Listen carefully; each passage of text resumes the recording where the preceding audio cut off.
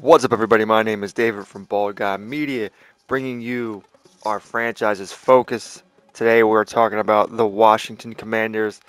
They have gotten rid of Riverboat Ron, and they have hired a younger man by the name of Riley Rivers.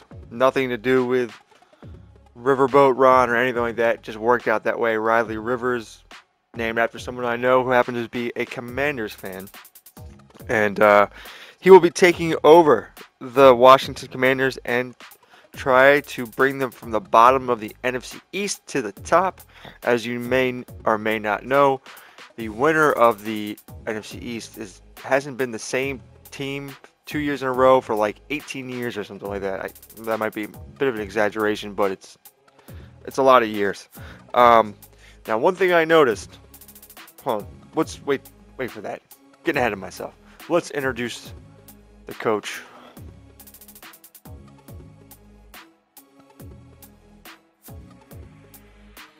Over here, Riley Rivers. As far as what we're running on offensive defense, not sure yet. But I think this team, kind of like the Patriots, is a little bit closer to turning around next season, depending how things fall, especially the draft and free agency. But I got something in my little noggin here because of an issue I discovered. Let's get into the issue and see if you notice what is wrong with this picture. Go to draft picks.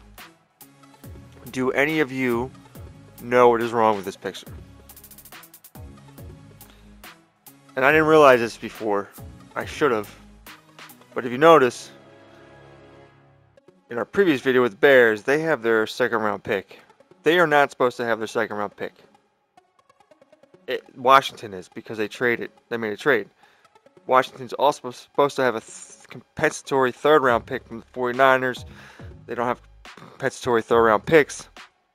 So Washington's really supposed to have the Bears second, and I'm going to say a fourth or a third from the 49ers. I think a third's fine because the 49ers got a really low, high, depending on how you look at it, a back end of the third round draft pick, no matter what. So, excuse me, how do we fix this? It gives me, actually, I think, a really good idea. It makes Washington a sleeper team to acquire Justin Fields? Question mark. Yes, Justin Fields. Sam Howell, I mean, I think he's a star dev. No, he's not. So that dude. Sam Howell was like good for a couple games in garbage time. I mean, he's got 93 throw power, but Sam Howell's not doing it for me. This is new ownership. This is a new, organization. And also, we found Ramondre Stevenson. We'll be putting him back on the Patriots. We'll take one of those 7th round picks or something like that. So, but look, you got Brian Robinson's fine. Antonio Gibson doesn't want to come back. Whatever. But Brian Robinson, we can run the rock. Justin Fields he's got his, whatchamacallit, DJ Moore. He's got his DJ Moore. Got a young rookie in Jahan Dotson. And he's a tight end. The line, I mean, patchwork until we can place these guys little by little. Actually, right guard's fine, and then we're going to move Ricky Stromberg over to probably left guard. Right tackle's fine. Now, this is where we really need to replace guys. Left end, right end. Find a D tackle. We need a left outside linebacker. Probably need a middle linebacker at some point. I like Jamin Davis. I mean, he could play a little, maybe middle linebacker as well. Corner. Fine. Okay. Safety. Okay. Like, they can be built up. Cameron Curl could be the inbox safety. And Jartavius Martin could be the, Jartavius Martin could be something, So look, I have 3 ideas here, and I want your opinion. You get to help me choose what we do. Now here's my ideas. So technically, we're supposed to have the Bears second round pick, and we want Justin Fields. So, and we're getting a third from the 49ers. Do you think that letting the Bears keep their second round pick and then setting our second round pick for Justin Fields is enough? So the Bears get 2 top 10 second round picks this year for Justin Fields.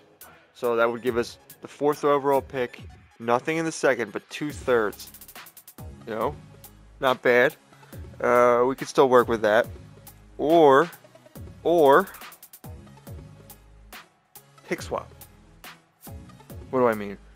So we send our first and our second to the Bears in return for their first and their second. So we move back. And I think this matters more in the first round. So the Bears have the 10th overall pick. So they have the first and the 10th overall pick. I mean, not to spoil anything, but I don't think that the first 1, 2, 3 picks aren't all the QBs. They should be. They all need them. Right? Someone's drafting quarterback in those first 3 rounds. First 3 picks. The Bears pull I guess you would say a Texans, right? So they get the 2 best players in the draft with this. They use Fields to move up 6 picks in these 2 rounds. So they get Caleb Williams, and then they get the 4th from the Commanders, and with the 4th overall pick, they take Marvin Harrison Jr. Yo, I like that. I need to know, do you think that's a good move? Right? Because also, realistically, if the Bears take Caleb Williams at number 1 without having already worked out a deal with somebody, you kind of lose some leverage off Justin Fields a little bit. You kind of have to make that move ahead of time. And you're going to take a chance that Caleb Williams is there at 4. And if not, you can, there's another really good wide receiver right behind him. They take my coffee. Dude, I'm like, I like this idea a lot. So, you tell me what you want me to do, what you think we should do. Go over them again. The Bears would receive Commanders' second round pick and their second round pick back. Right? So the Bears would have the 1st, the 10th, the 42nd, and whatever the Commanders' higher draft pick is in the second. So they'd have 2 firsts, 2 seconds, a third, 2 fourths, a 5th, and a 6th. That's what the Bears would end up with to get rid of Justin Fields. Or everything pretty much stays the same as far as draft picks, except for the Bears move up from 10 to 4, and they move up in the second round to the 4th overall pick in the second round to get rid of Fields. I mean, those are 2 really good options, and I think that makes the Commanders, this is really a Commanders breakdown here. I mean, look at it, Commanders. I have an idea for them who they really should take it for. There's a outside linebacker DN that they should really take. But and then we could trade Sam Howell away. We can put him on the block, and we can get something for him. He's young. I mean, Justin Fields with this team. Terry McLaurin, F1. Curtis Samuel in the slot, which starts Jahan Dotson, who's got Dev. I mean, Tell me I ain't lying, man. Get him another weapon at tight end. Slowly start building the offensive line. We need 3 pieces quickly, and then we gotta build these. Get these DNs. But we're solid everywhere else. We could just slowly replace things. I think we can turn around this Washington Commanders team quickly. We can make them a contender.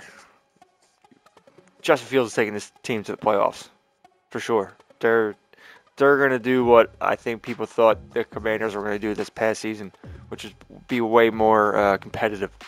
Yeah, I mean, dude, I'm liking this. One way or another, I think Justin Fields needs to be on the Washington Commanders. You guys tell me what you think, and yeah, we'll go from there. All right. Well, thank you for watching. I'm excited about what the possibility of the Washington Commanders can be with Riley Rivers. And we'll see you tomorrow. I think this is coming out Thursday. We'll see you tomorrow for another Franchises Focus. Peace.